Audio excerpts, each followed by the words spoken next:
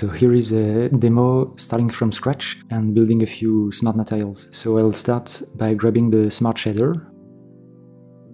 Then I can browse a few textures. And I will already blend them with the texture mixer.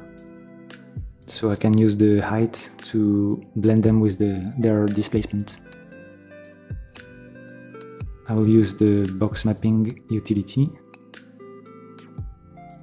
and use the facing mask to blend the two texture sets. Just don't forget to set the material in displacement only instead of bump by default. And you can adjust the scale. You can Ctrl-Shift-click your mask to preview it and add a bit of noise. You can control the strength of the displacement in the Smart Shader, adjusting the scale and also the mid-level if you want to push it outward or inward the mesh. You can add a mask mixer if you want to add a paint override or other smart masks.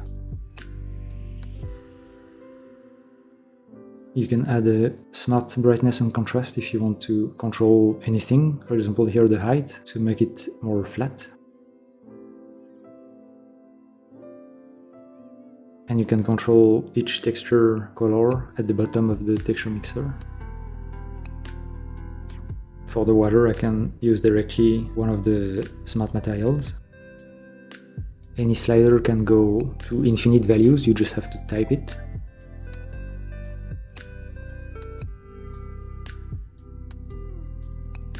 Here for the ruins, I will drop a new texture and smart shader, setting the mapping to box and the scale in wall space.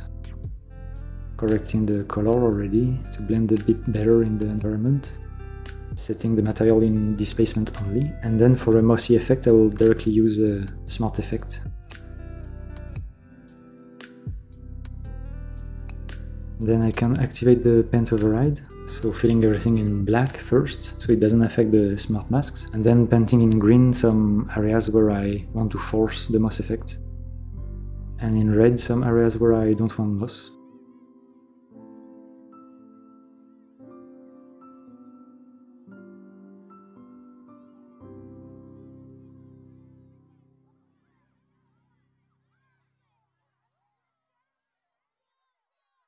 Just adding a shadow caster to have some nicer cloud shadows. And adding a little bit of anti-tiling, so the repeating patterns of the textures are less visible. Testing some different HDRI. And I think that's it for this quick demo of starting from a blank scene to a scene with a few smart materials.